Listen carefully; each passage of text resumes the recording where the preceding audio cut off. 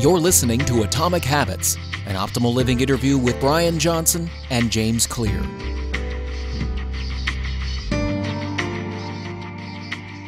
Hi, this is Brian. Welcome back to the Optimize podcast. It's been a while since I've done an interview, and I'm kind of excited to come back with James Clear, author of Atomic Habits. It is, as I was telling James in our little prelude to this conversation, one of my absolute favorite books I've read, period. I've read a fair number of books at this stage, and I was telling him, I think this is going to make it in my top 10. This is so good.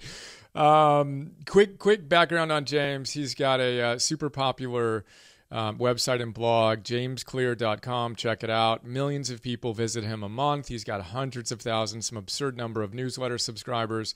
And James and I had connected before, and I really enjoyed our connection. And after I read the book, I realized why he has the reach and the impact he does.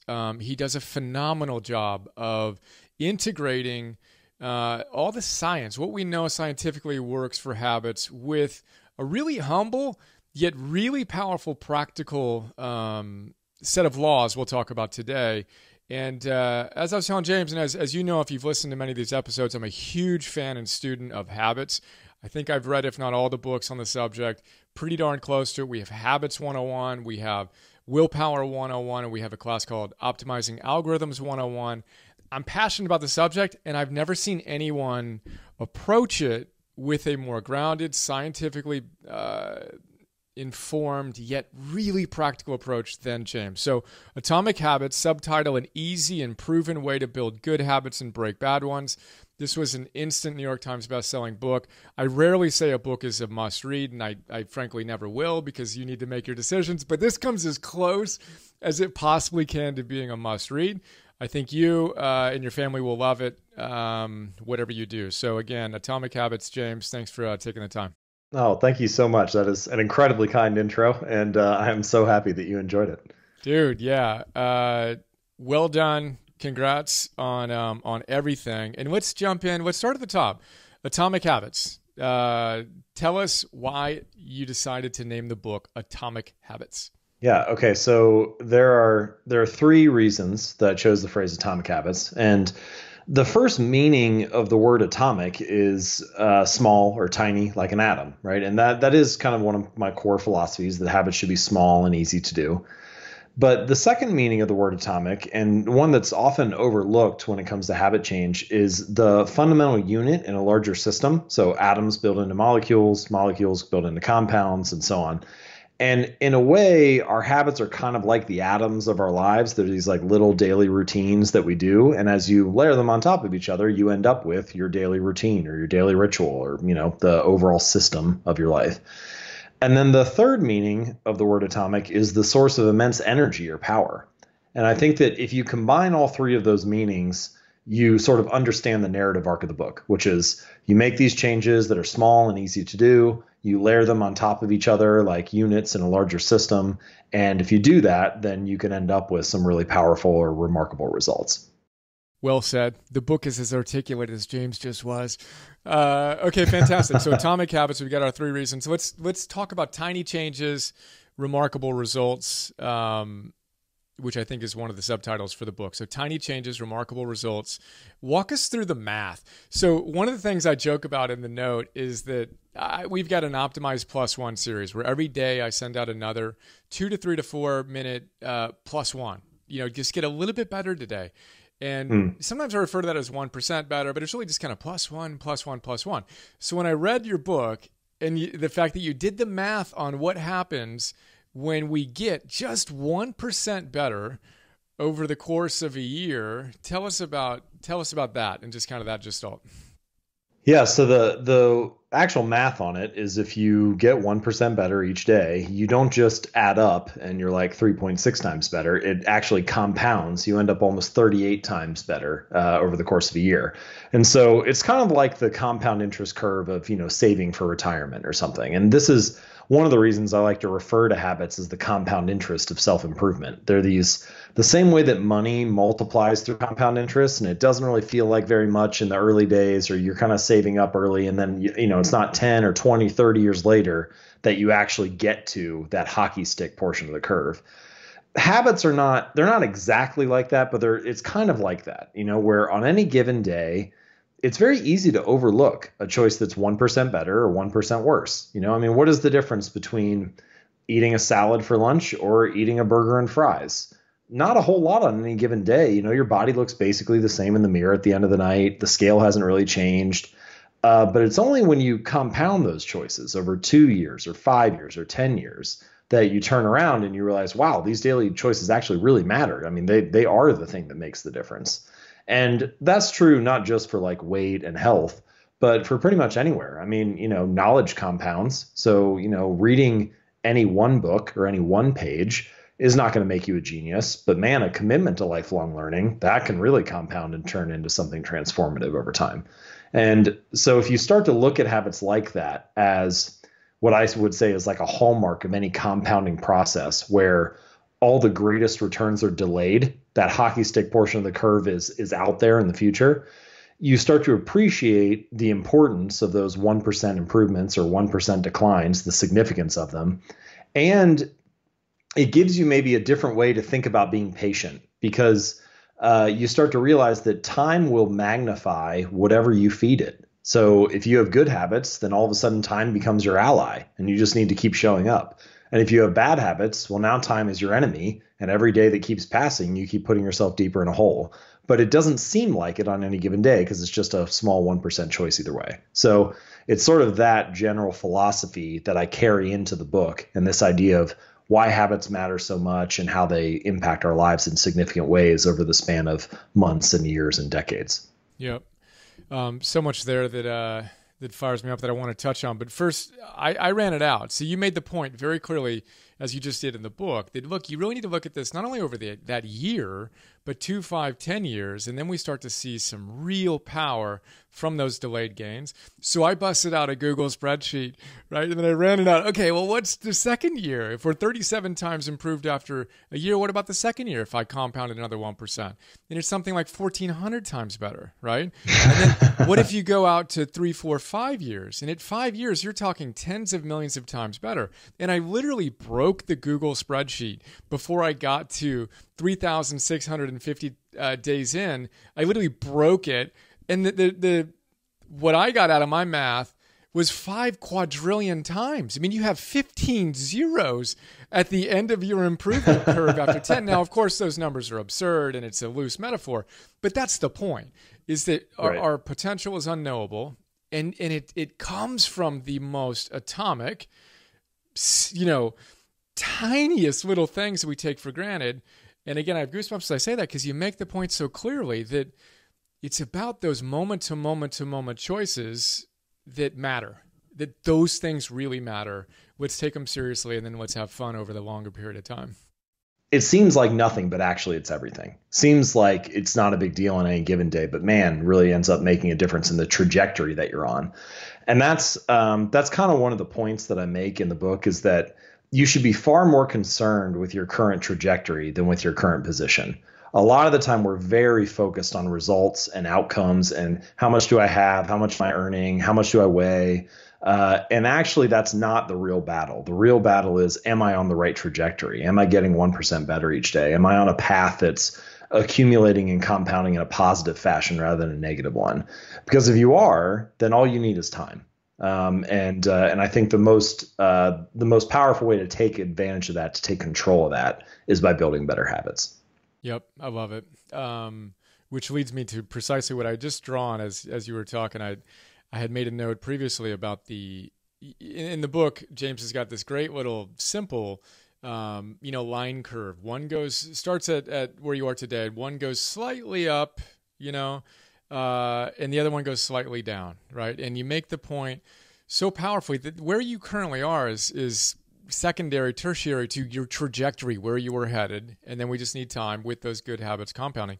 Just the metaphor that I liked in the book that I'd love for you to share briefly is the plane with the nose tip pointed slightly differently. We're at LAX. We want to go to New York City. Walk us through that math. I loved your little geeked out, Yeah. So I actually did the math on this. And if you're in, a 747 or an Airbus A380, and you're flying from LA to New York, and the pilot changes the heading of the plane by just 3.5 degrees. Now, when you're on the runway, when you're getting ready to leave, that's almost nothing. It's just like 7 or 8 feet. You'd barely know that the nose of the plane has shifted at all. But if you make that little adjustment of just a few feet, by the time you get across the US, you're not going to be in New York, you're going to be in Washington, D.C., hundreds of miles away.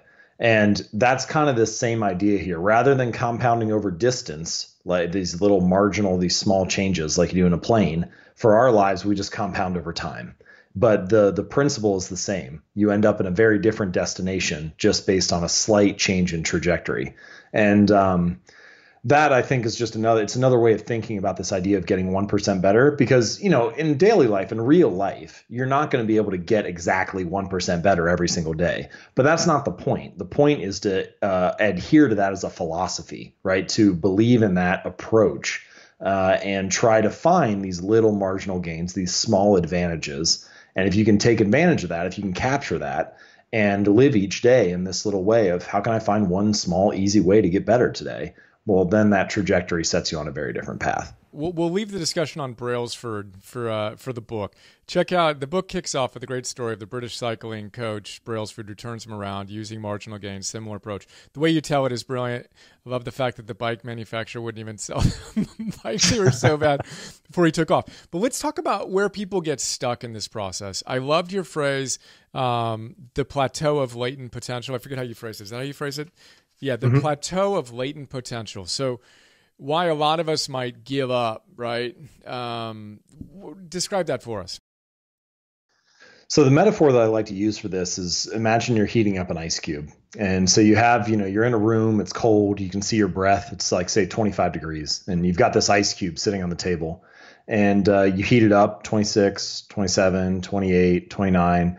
Still, this ice cube sitting there. Nothing has changed. 30, 31. And then you get to 32 degrees, and all of a sudden the ice cube starts to melt. You hit this phase transition. And it's a 1 degree shift, no different than all the other 1 degree shifts that came before it. But now suddenly you've unlocked something, right? You've hit this transition point. And the process of building better habits and achieving outcomes and getting results is often like that. But that period where you're heating the ice cube from 25 to 31 degrees and nothing's happening, that is that period of latent potential. And you're kind of, what it feels like when you're going through that, when you're building a habit, you're like, I've been running for a month. How come my body hasn't changed? Or I've been meditating 14 out of the last 16 days. Why don't I feel this sense of calm? And it's very easy to get frustrated when you're in the middle of that. But what you need to realize is that your work is not being wasted. It's just being stored. And the same way that the heat is being stored as you heat up that ice cube, you cannot get to the phase transition if you don't have that jump from 25 to 31 degrees. And in a sense, complaining about working on a habit for 2 months or 3 months or a year, whatever it is, and not having the result you want is kind of like complaining about heating an ice cube from 25 to 31 degrees and it not melting yet. It's like, no, it's just waiting. And I think that if you can embrace that philosophy, then you can start to, it doesn't make it easy, but it does make it easier to show up each day and realize, okay, I'm still accumulating my potential here. I mean, I don't know when it will be released, but I know that if I keep showing up, at some point it will be. I always think about the gym when I think about this. I feel like weightlifting and exercise is such a great metaphor for life. But, if I only went to the gym on days when I felt like I could hit a PR, that it would never work, because I would only go like once a month when my energy was fresh or whatever. But you can't hit a personal record. You can't lift more weight than you have before because you didn't put in the reps beforehand on all the other days when you just felt average or below average or whatever. Same way that you can't get an ice cube to melt if you just heat it from 25 to 26 degrees. You need to show up the other days to get there. And this is somewhat counterintuitive to us, and I think it harkens back to this idea of habits being like a compounding curve and not like a linear one. What we think is, I'm going to put in a little bit of work and then I'll get a little bit of results. So then if I put in more work, I should get more results. We think that it's, kind of like a line going up at this 45-degree angle. But actually, for any compounding process, and just a minute ago, we said habits are the compound interest of self-improvement. The beginning of that line is basically flat. It's basically a plateau. There's nothing at the beginning. It's only months or years later that you hit that hockey stick curve. So I think that all of this is kind of embracing the same basic philosophy, which is making 1% improvements doesn't feel like much in the moment. It's easy to get dejected or depressed, to feel like you're stuck on this plateau of latent potential. But if you're willing to show up and embrace that philosophy and keep putting your reps in each day, then at some point you're going to hit this phase transition, and you'll probably surprise yourself with how much you can achieve if you're willing to remain committed to it. Yeah, and then we could jump to the end of the book where you have some great stuff on kind of greatness, and what to do once you've gone through that. And it starts to get a little boring, that the issue isn't failing per se, it's getting bored with doing those reps. Actually, riff on that quickly, if you will. Then I'll bring us back to the identity idea. Sure. So my first exposure to this, we've all felt boredom before, but there was a period of time where I was training on an Olympic weightlifting team, and we had a coach come to one of our practices. Now I was just okay, but some of our lifters were very good. One of them ended up going to the Olympics and so on. And so this coach had trained a lot of really elite level lifters, and I was talking to him, and I said, what's the difference between some of these people that are really top tier and everybody else who's in here training each day? And he said some of the stuff you would expect, like certainly genetics matter and talent, or, however we want to categorize that, nutrition and so on. But the thing that really stuck out to me was he said, at some point, it just comes down to handling the boredom of doing the same lifts again and again and again. And it's really the people who fall in love with boredom, fall in love with the repetition and the practice, that are the ones who end up rising to the top. And that stuck with me because there's this great Machiavelli quote where he says, men who are doing well desire novelty men desire novelty to such a degree that those who are doing well want it as much as those who are doing poorly. And it makes me think about so many people. It makes me think about people I trained with, makes me think about entrepreneurs I know who were doing well. It was working, and then they just got bored, so they stopped doing it, and then all of a sudden the results vanished. And so in a sense, it's like, are you willing to just show up and keep putting in your reps? Are you willing to fall in love with boredom? And if you are, then, you turn around 10 or 20 years later and it's like you're in a totally different place than a lot of people. And I've seen that in small ways in my own work. Like there was one blogger, I don't need to name who they were, but they had an audience that was like 5 times the size of mine when I started. And then they stopped writing. And over the next 3 years, I kept writing a new article every Monday and Thursday. And when we got 3 years in, my audience was 10 times the size of where theirs was then. And the only difference was that I was able to fall in love with the boredom of writing, and they had stopped. I think their stuff was just as good as mine, but they just decided to take a break. And, there are a variety of factors that could be going on there, right? Maybe it was the right time for them. Maybe they wanted to take a break, whatever. But the point is, you need to be willing to do the thing that eventually feels boring if you wish to get those long-term results. And then there's a whole other section in the book about the Goldilocks rule and staying on the edge of your ability and, continuing to upgrade and expand when you feel that boredom. But I'll pause there for now. Yeah. Awesome. Let's go back. We were talking, tiny changes, remarkable results. And we talk about latent potential and that plateau and the ice cube, et cetera. Then we're still only in chapter 1, maybe we've gotten out of chapter 1, we're in chapter 2. We haven't even gotten to the laws yet, which we will in a moment. But I loved your thoughtfulness around an outcome-based habit building approach vis-a-vis an identity-driven habit building approach, which I think really lends itself well to the falling in love with boredom, because it's about more than just the life hacking and the lifestyle design. It's about actualization. It's about becoming the person you feel called to become. Can you talk to us about that? The identity, the centrality of identity, and please mention the etymological root of the word as you describe it. Oh yeah. So I'll get to the etymology in a second. So I refer to this as identity-based habits. And the way that I think about it, the reason I think it's important to talk about it is that often when people are going about a change, when they're trying to build a new habit or achieve a goal, we start with an outcome-based approach. We start by thinking about, what do I want to achieve? So I want to lose 30 pounds in the next 6 months, or I want to double my income this year, or something like that. And then based on that outcome, we come up with a plan. So we say, all right, this is my goal. I want to lose 30 pounds. So I'm going to follow this diet. I'm going to work out 3 days a week. And that's my plan for achieving it. So we have an outcome and then we have a process. And then I think there's a deeper layer of behavior change that we often just don't think about at all, which is your identity, the set of beliefs, the self-image you have, the assumptions that you carry around with yourself.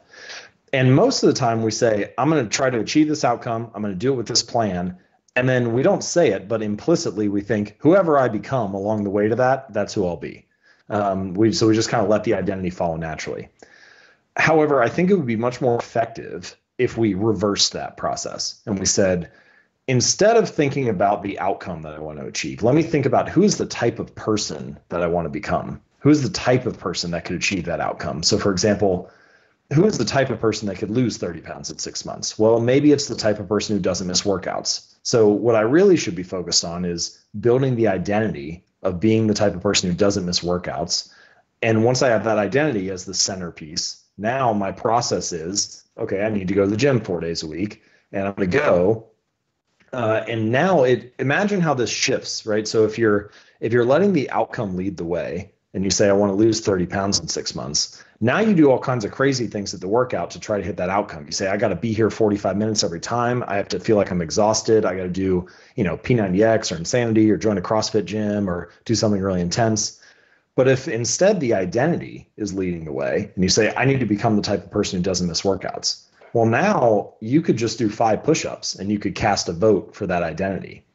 And this sounds, sometimes I think maybe it sounds too in the beginning because they're like, well, why would I just do 5 push-ups? That's not going to transform my life.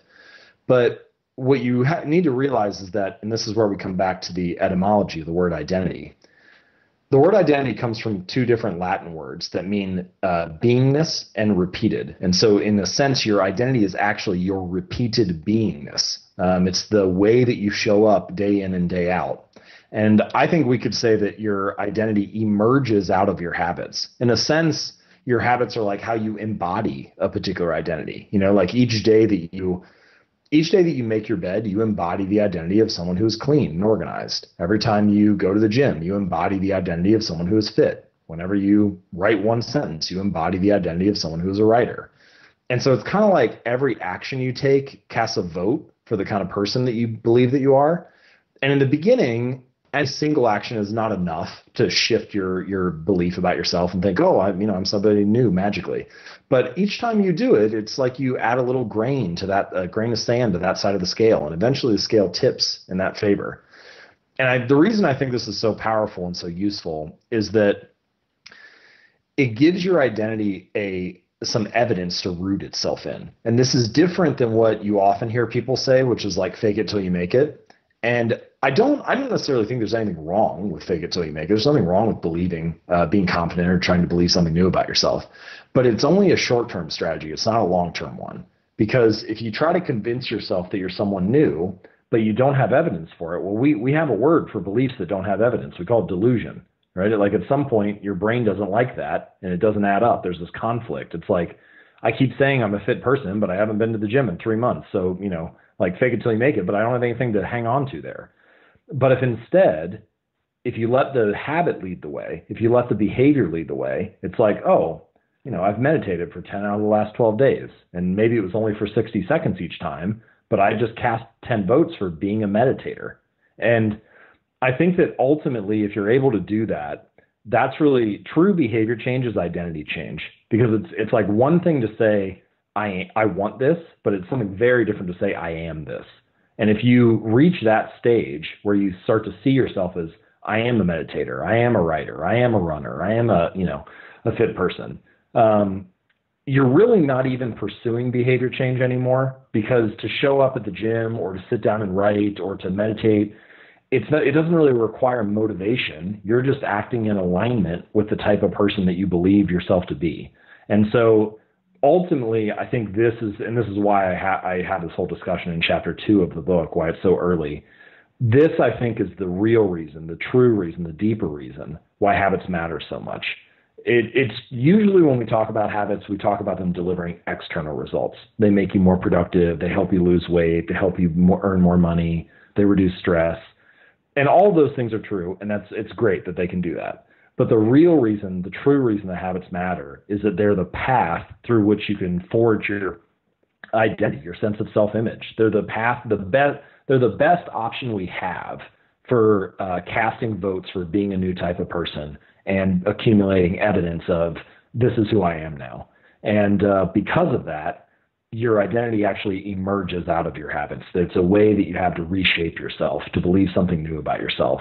And that, I think, is the real reason that habits make such a difference in our lives. That is absolutely fantastic. That was one of my favorite parts of the book, among many. We get a lot of tied for first, all of which is a long prelude. The book is really, it sets the stage with the higher level theoretical, this is why we should care. And then you get into the nuts and bolts of, and these are the laws as you describe them. We have kind of a habit loop and the different elements of that. And then they are broken down into the 4 laws. Can you give us the overview of those? Sure. So I like to divide a habit into 4 stages. And I think that by doing that, and I'll leave the precise discussion of that for the book, but by doing that, by dividing a habit in that way, I think we have a more precise understanding of what a habit is and how it works. And then more specifically, and this leads directly into the 4 laws of behavior change, how to adjust it. So just real quickly, those 4 stages are cue, some kind of cue that prompts the habit, a craving, so the way that you interpret the cue and how you feel right before you take an action, how you're motivated, the response, the action itself, and then the reward or the outcome that follows the behavior. So cue, craving, response, reward. Now, for each of those stages, we can come up with a law of behavior change for that gives us, and this is one thing I really wanted to achieve with the book is how can we make this practical and actionable? How can we make this easy to apply? And so the first law of behavior change is to make it obvious. You want to make the cues of your good habits obvious and available and visible. The second law is to make it attractive. So the more attractive a habit is, the more likely you'll feel motivated to do it, the more likely it'll occur. We can talk about ways to do that. Make it easy is the third law. So the more convenient and easy a habit is, the more convenient a response is, the more likely you are to do it. And then finally, make it satisfying. And making a habit satisfying, having a positive ending, an enjoyable ending, that is really the thing that gets a habit to stick. That's the thing that gets you to come back and return to it again the next time because it felt good. It was enjoyable. It satisfied you. Now, those 4 laws, make it obvious, make it attractive, make it easy, make it satisfying, those help you build a good habit.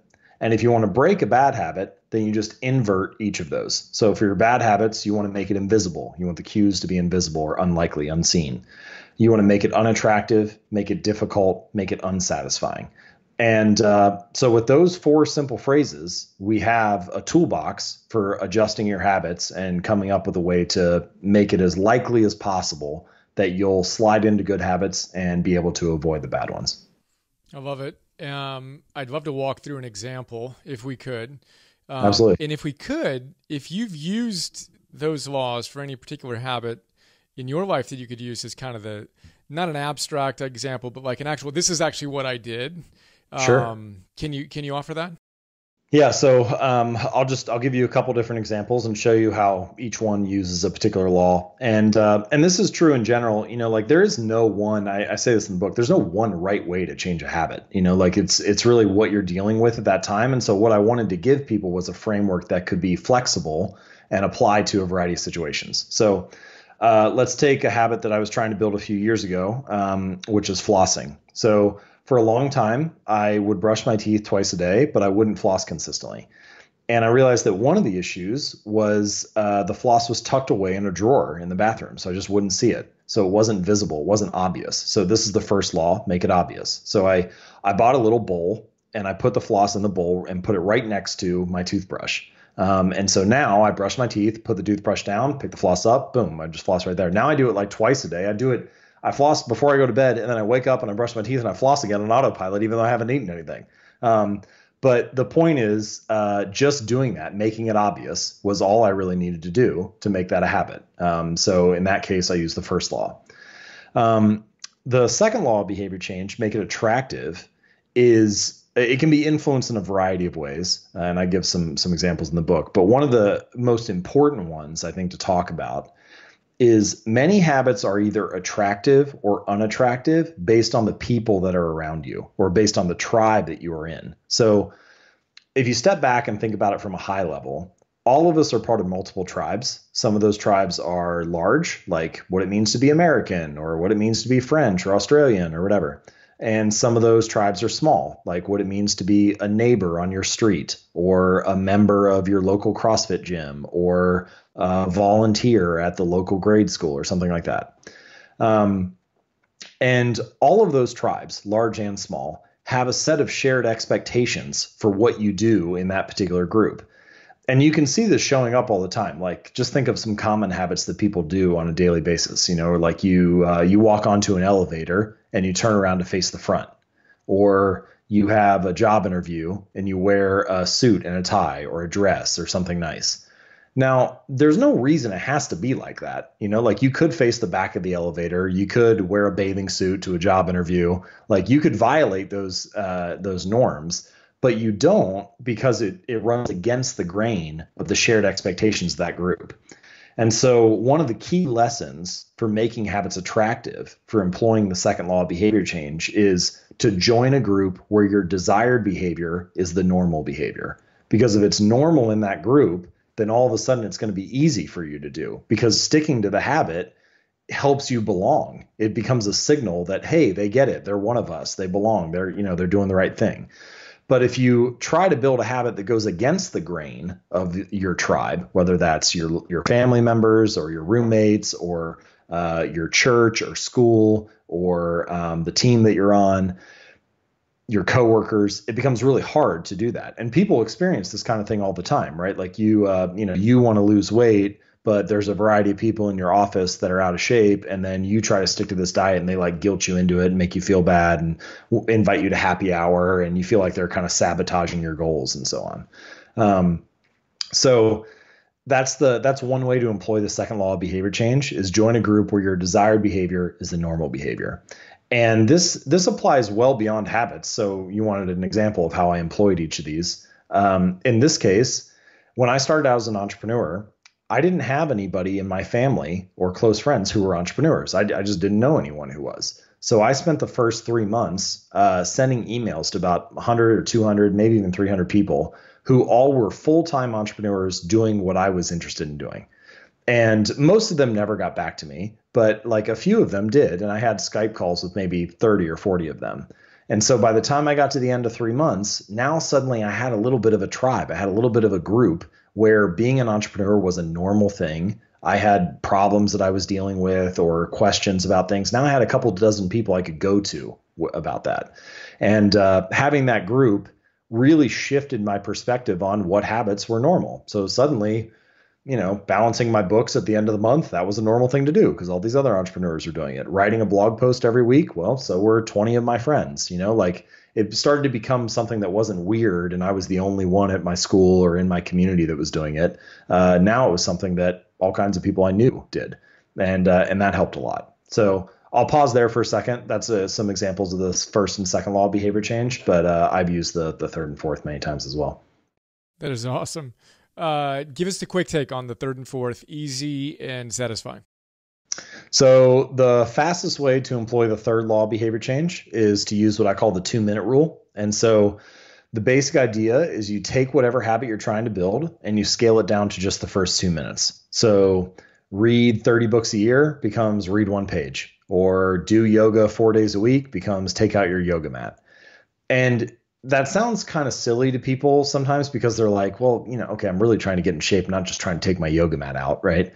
And this is a crucial insight about building better habits people often overlook. A habit must be established before it can be improved. And so if you can't master the art of showing up, if you can't be the type of person who takes out their yoga mat 3 days a week, then you don't have a chance to be the type of person who does yoga 3 days a week. And so by scaling it down to just the first 2 minutes, you give yourself the opportunity to develop that identity, which we were talking about, to cast a vote for being that type of person, and to master the art of showing up. And once you do that, well, now you got a bunch of options. Now you can, improve and expand from there. There's also another kind of element to this, which I have noticed in my own life. So if I'm going to go to the gym, there's really a decisive moment that determines that. It's really, do I change into my workout clothes or not? And if I change into my workout clothes, the next 2 hours are done. They're already decided, right? Like I'll get in the car, I'll drive there. It'll all happen. And I've seen this in other areas of my life as well. So like, there's a moment every morning, I don't know, around like 9 a.m. or so, where I sit down and either I open Evernote and I start working on the next article that I'm going to write, or I go to ESPN and I check the latest sports news. And what happens during the next like 45 minutes to an hour is really determined by what happens in that first minute.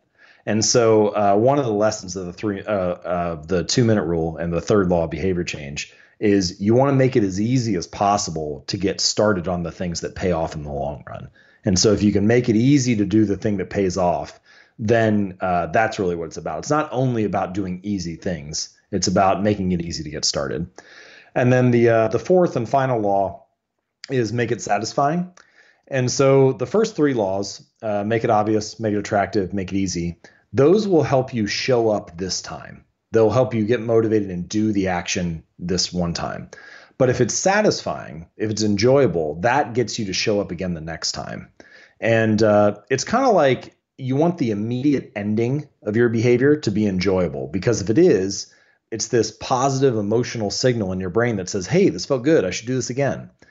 And some of my favorite examples of this come from the world of business. So if you take, for example, cars. So recently, a couple of years ago, BMW added this feature to one of their cars where if you pressed on the accelerator and you really stepped down on it hard, they would pump additional engine growl through the speakers so that it felt more satisfying to like drive the car and press on the gas.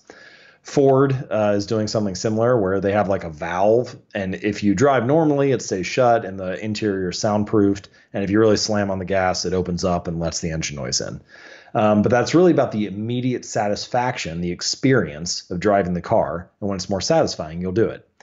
Toothpaste is another example. There's no reason that toothpaste needs to be minty, but it could just be like a bland paste and you could brush your teeth. But because it's minty, because it leads to this clean mouth feel, now it's more satisfying and enjoyable, and you have a reason to show up and brush your teeth again. So with habits, it's really about trying to find ways to make it more satisfying. And I'll just give you two quick ways to do that. The first one is choose the form of a habit that is most satisfying to you or most enjoyable to you. So take exercise, for example. There are many ways to exercise. I like lifting weights, but not everybody wants to work out like a bodybuilder. You could go hiking or kayaking or do yoga or Pilates or all kinds of stuff. And so choose the form that is enjoyable to you, not the form that like society says you should build or the one that's most popular. And the second thing that you can do, and I don't think you need to do this for every habit, but for certain habits, for the key ones, like important ones to you, tracking and measurement can be a great way to make it a little more satisfying in the moment. So like I log all of my workouts, and it's a minor thing. It's a small thing, but it feels good to write the reps down and close the book on another workout. And so tracking can be one way to feel a little bit more satisfied in the moment if you're waiting for the long-term rewards of getting in shape or so on. Again, absolutely brilliant. It reminds me of Teresa Amabile. You didn't specifically mention her, but just that progress principle. Oh yeah. Progress principle, right? Yeah, you're just getting the wins, and you did talk about Seinfeld and not breaking the streak or breaking the chain or whatever he calls it. All of which is awesome. Let's wrap up with the final idea here. How do you say it? Is it Sorites paradox? The Sorites paradox? The Sorites paradox. I love the way you described that. Can you do that for us? So this is an ancient paradox, and it comes in many different forms. But one formulation of it is, if you give a person one coin, do they become rich, or would you say that they are rich? And almost everybody would say no. Of course, they're not rich. And you say, okay, well, what if you give them another coin? And they say, no, they only have 2 coins. Of course, they're not rich. You say, okay, what about another and another and another? And you realize that at some point you have to say, giving someone one coin made them rich. What if they have 1 million? What if they have 10 million coins? At some point they cross this threshold.